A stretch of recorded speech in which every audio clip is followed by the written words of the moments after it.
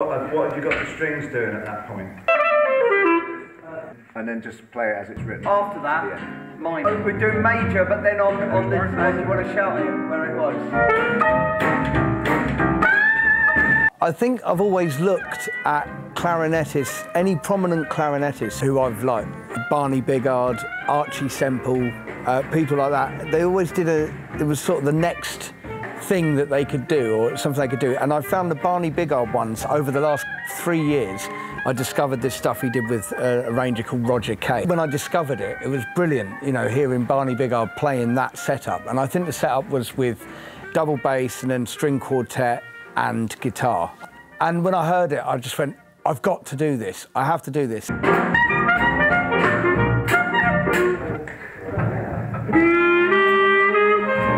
Take one. At the end of 2019, I was in Paris and I met an arranger called Philippe Maniez.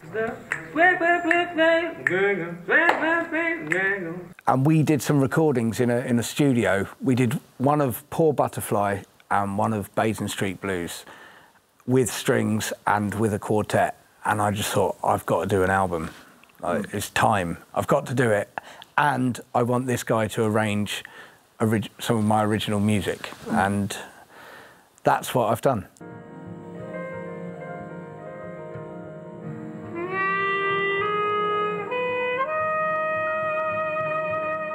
When you said do it here, I was very, very relieved. Like, you know, the thought of going to somewhere else, you know, a studio in town, or, you know, I can walk in here, I know how to make a cup of tea. Do you know what I mean? I know where I'm going to go, I know where the toilet is, I know where this is, I know my way around, you know, and that means a lot, to be relaxed in a space. And I was 100% relaxed and felt good. It feels like the place, you know, I feel at home here, so that's good. And playing in here is wonderful. The sound's great, you know.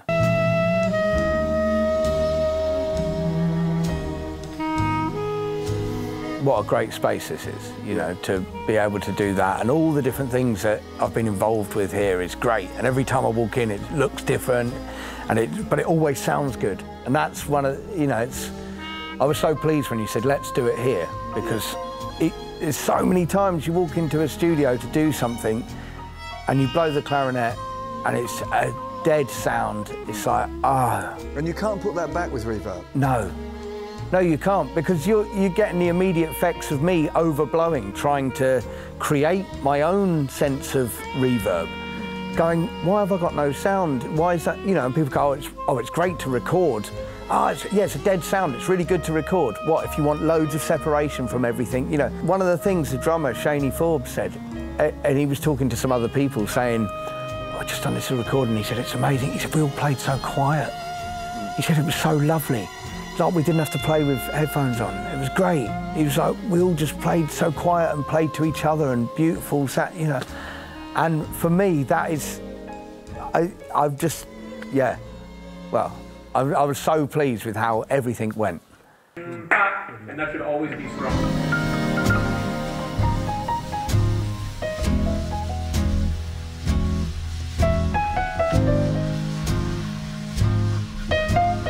Five years ago, none of this was on the radar. None of it at all. 10 years ago, you wouldn't even be thinking like this.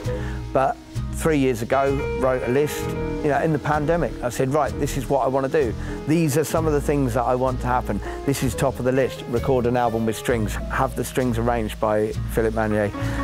I want these people in my band, and I want this string section. I want it, and I want to record with Rupert. And it's all the things. It's like that's been done.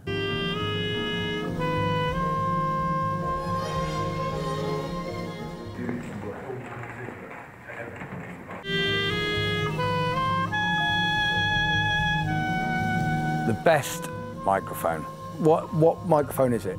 It's a Brawner. Yeah.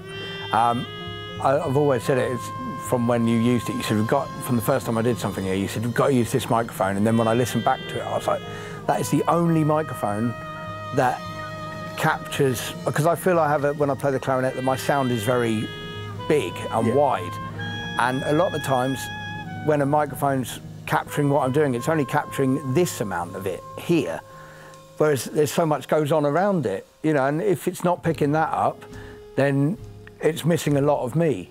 And when I listen to that, when I listen to anything you've recorded of me, any of the live streams, or especially on this recording, I can hear me, and that makes me happy, you know.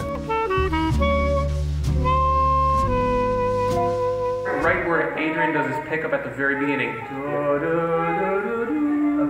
Never mind, we're going to start 8 bars after that, because we only come in on 27. There's 8 bars with no strings, only rhythm section, and then the strings start again, and that's where we want to record. I remember when I first said it to you, and you said, well, you could do it here, you could do it there, you could do it there, but strings will record incredibly well in the Cove. I remember you saying that, and you were 100% right.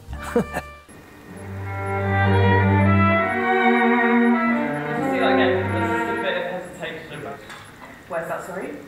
Each one bar 81. 8.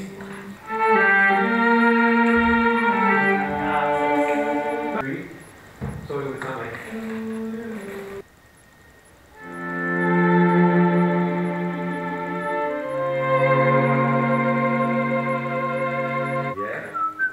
Yeah, like that we have a little bit of tempo just before we can compose it.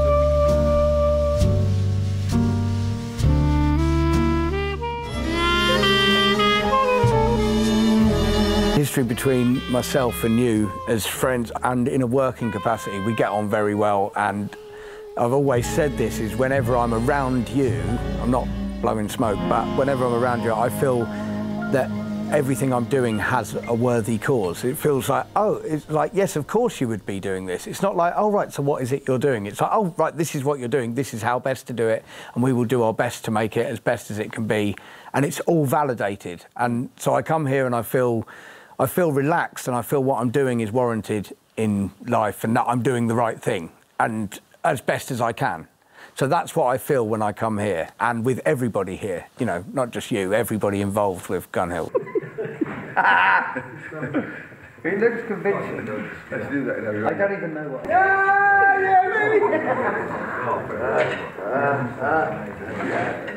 Yes! You wanted that to happen, really. Nailed it again. Oh, why should you go to the guitar, really? I liked how it was all set up, how everything worked, and how you recorded it, you know, going above and beyond, building... What did you build? The Decatron? Decatron, not the Decatron. What's a Decatron? The Decatron, that's a 70s sci-fi movie, it sounds like, doesn't it? You went above and beyond building the Decatron.